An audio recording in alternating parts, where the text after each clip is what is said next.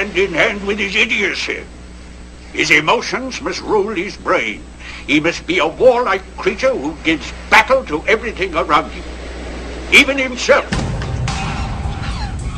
Some wildlife researchers believe that chimps do not fight to protect food sources, but rather for reasons of domination, much like humans. It's true that chimpanzees are violent. They engage in warlike behavior, but that's true of humans. It is a cultural artifact of these particular species. Chimpanzees are thought to be between 5 to 10 times stronger than the average human male. And according to this former handler, they are unpredictable. Chimps are the dangerous animals to work with. And they are the sweetest, that's the worst part. They are so lovey-dovey that you just want to be with them. The problem is when they grow and when the chimps realize how strong they are. Chimps often target the hands, face, and genitals, likely intended to disable and intimidate rather than kill the opponent. Bill Fields is a great ape researcher who has also had some close calls. One in particular involved a chimp named Peace-K, who actually saved Bill from a violent attack by another group of chimps. And they screamed at me, letting me know they were about to attack and coordinate their attack. Fields was apparently spending too much time and attention on one group of chimps, likely making another group jealous. And Peace-K stepped in, took my side. Fields and Peace-K directly challenged the oncoming chimps, and the attackers broke off the assault. But why do chimps attack? Experts say that, as with humans, the reasons vary. If you force the baby because you're stronger, then when the baby grows up, the baby will force you to do what it wants. And they defend their territory. And part of defending their territory is defending the resources. They fight because the males are concerned that if these other males get to the females, they will probably kill the offspring. The reality is, apes and people are much more alike than even scientists expected. Ivanov was right on at least one count. Chimpanzees are almost 99% genetically identical to man and would be the best animal to try to breed with humans. Experts believe that man evolved from the same evolutionary branch as chimpanzees. Gorillas and orangutans evolved along a different branch, making interbreeding between chimps and people the most likely. Ivanov obviously gave some thought to what the offspring would look like as he made these crude composite renderings, the human face morphing into the head of an ape. So, with an ape donor, Ivanov's work continued amid a climate of change. There was a sense that the Russian military was backward, and it's in 1927 that Stalin decides that they have got to make a concerted effort to rebuild, dramatically expand and develop their military machine. So the idea of biological engineering and some sort of Superman, I mean, this in a way is the answer to a country that is suffering from one disaster after another. Perhaps Ivanov also knew of Zema. She was, after all, alive during the early part of his career in the late 1800s.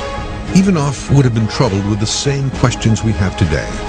Was Zena just a hairy wild woman, an ape-human hybrid made in the wild, or an unknown ape species that locals called the Almasty? New DNA tests could reveal the answer. Kurt Nolson at the University of Minnesota is intent on identifying the DNA from Zena's son, Quit. Now I'm going to score the tooth with a Dremel tool.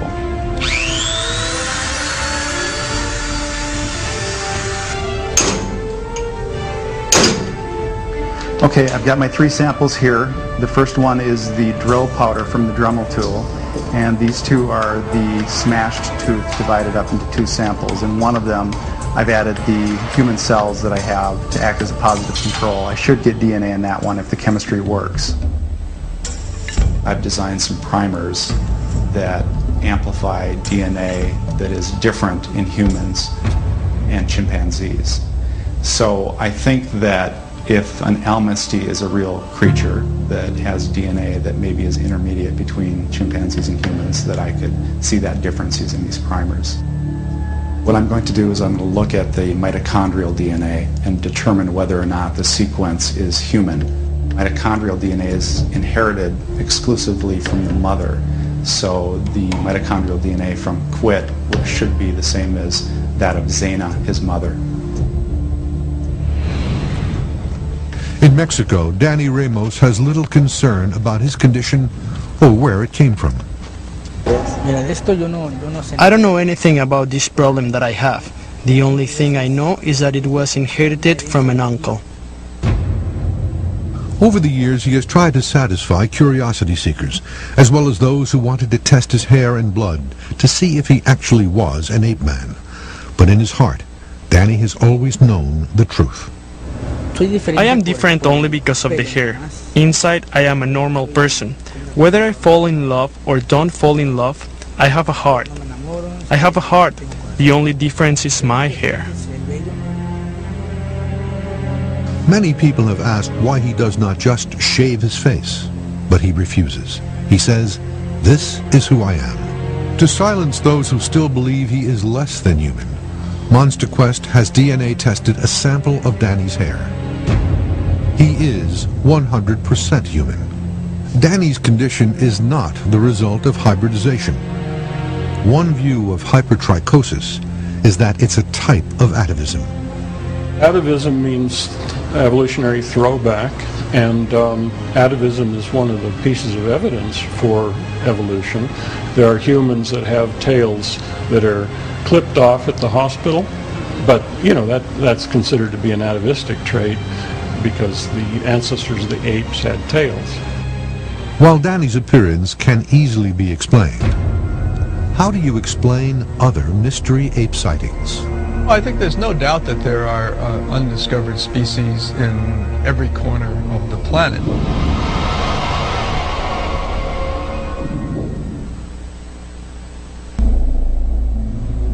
Long before Ivanov and Zena, another man was speculating on our evolutionary past. In 1859, Charles Darwin and others set the stage for scientific debate about human evolution and natural selection. He did a fantastic job of getting his arms around evolution. Philip Riegel is a professor of evolution at the University of Minnesota. We know natural selection works, okay? We know genetic drift can play a role. We know sexual selection can play a role. We know chromosomal rearrangements can play a role. Finding out how they all fit together, though, is controversial. While knowledge of man's evolutionary tree is still incomplete, experts say the Tumai fossil found in Chad in 2001 exhibits human-like skeletal features indicative of an upright posture. Tumai is considered a human ancestor and appeared after the split from chimpanzees about 7.5 million years ago. However, a recent study from the Broad Institute in Cambridge, Massachusetts now suggests that pre-human hominids and chimp species may have interbred for approximately another 2 million years before diverging again for good, approximately 5.5 million years ago. If we had interbred with chimpanzees or gorillas, that wouldn't shock me. It would have been possible, because the early ape and man species had not diverged as much as they have today. As evidence to support this theory, non-human primates do interbreed. There are baboons and macaques that have interbred and hybrids in nature and in the laboratory, monkeys. There are supposedly hybrids between chimpanzees and bonobos. Bonobos are the free-love apes. They engage in sexual activity all the time. Sexual expression is just another form of communication. And it is not unheard of for apes to become attracted to humans, like this dramatic scene played out in the 1933 movie King Kong.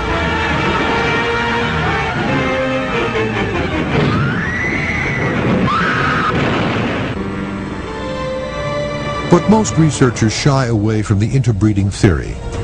Even in the field of cryptozoology, the study of cryptids or legendary animals, which include creatures like the Russian Almasty, Asian Yeti, and American Bigfoot, or Sasquatch. The most commonly held theory is that these creatures are unique species of ancient ape, not man, and have somehow been able to delay extinction by remaining undetected by their most likely enemy, humans. Gigantopithecus is cited as the most likely ancestor, a massive ape 11 to 15 feet tall that lived alongside man only a few 100,000 years ago. This giant lived throughout Asia, and some believe even made it to North America over early land bridges. Well, there's about 2,000 or so tribes throughout the United States, the continental United States, and of those there's probably 1,800 that have traditional stories that describe an animal that is the hairy man. To many, the thought of a large undiscovered primate today is fiction, but according to this expert, it is more than likely. In a place like North America, where a lot of research has been done and where the total diversity is less than in, say, the tropical rainforests or the deep sea ocean trenches, I think we're going to have less species discoveries, new species discoveries, than in these tropical regions. But I'm pretty convinced that we will continue to find new species. Dr. Russell Mittermeier is a primatologist and the president of Conservation International. According to Mittermeier, 38 species of monkeys have been discovered worldwide since 1980, so a large undiscovered primate is a possibility. The whole business of the Yeti and the Sasquatch or Bigfoot it's very interesting, and I'm someone who believes to some extent in the possible existence of these creatures. Another theory that's been put forward is that these creatures are people with hypertrichosis who have become social outcasts relegated to life in the woods. Phil Regal says that is unlikely. If it was an atavism, you'd expect one character. You wouldn't expect long legs, hairy body, prognathism, not being able to speak, that sort of thing. That's an awful lot of characters for an atavism. It's more like a distinct species. Ivanov knew interbreeding between similar animals was possible. Early in his career, he bred several hybrids that did not exist in the wild.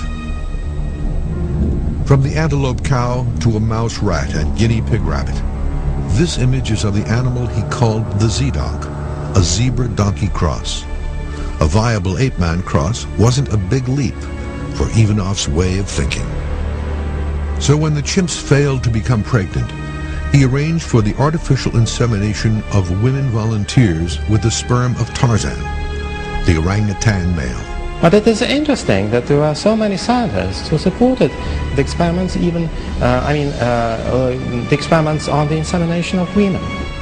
Motivation of women who would decide voluntarily to take part in the experiments should be scientific in a sense. They should feel, understand that they help science. It was difficult to find such women, but in 1928, a volunteer came to him. She was a woman from Leningrad, cited only as G. Dear Professor, with my private life in ruins, I don't see any sense in my further existence. But when I think that I could do a service for science, I feel enough courage to contact you. I beg you, don't